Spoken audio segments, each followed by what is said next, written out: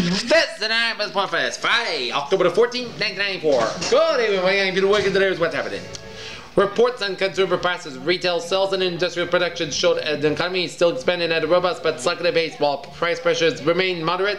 Consumer prices rose 0.2% in September. Retail sales climbed 0.6%, and industrial production was flat. Many working women feel that they are not getting the pay, benefits, or recognition they deserve. A new government survey shows. Shopping with a Visa card from a home creator may be made as secure as simple as using a credit card at a store under a system to be introduced by a startup company. First, virtual holders at San Diego. The system is initially intended for the selling of electronic documents and other information. Fox continued to be on the defensive as partner backed out from its original plan to buy 4 TV stations. The partner, SF Broadcasting, said it would be restricted if it asked of the company after a challenge from NBC. AST Research plans to cut jobs by 10% and close the factory. It struggles with a price war on personal computers. Nestle is now looking for expand new markets for foods and drinks after a decade of large acquisitions.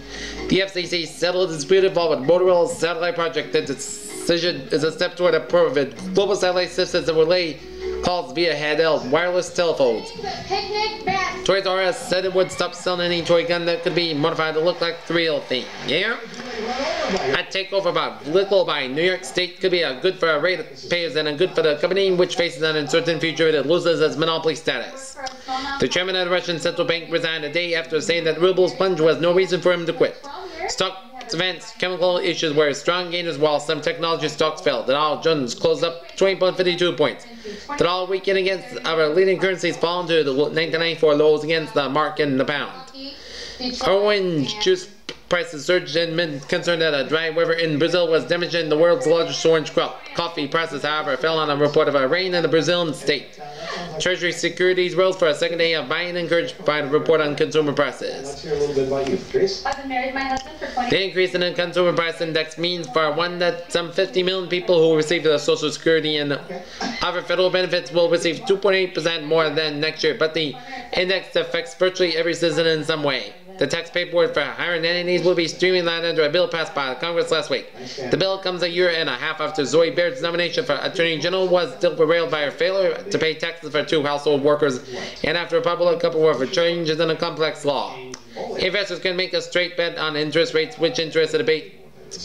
Our rate-based options, these options which are keyed to the 13-week, 5-year, 10-year, 30-year Treasury yields, including no rates over the Treasury securities. To rate it all, low-cost checking accounts will be mandatory in New York under a rule passed by state regulators. Such basic and left-line banking accounts are already required in several states.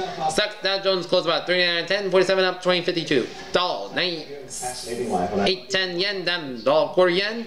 Oil 69.7 down 16 cents and bonds 7.83%. Down 0.02%. That's coming in now for this October 14th, 1994 Friday. I hope you have a good night and good week, and I'll see you Monday. Bye-bye for now. Here.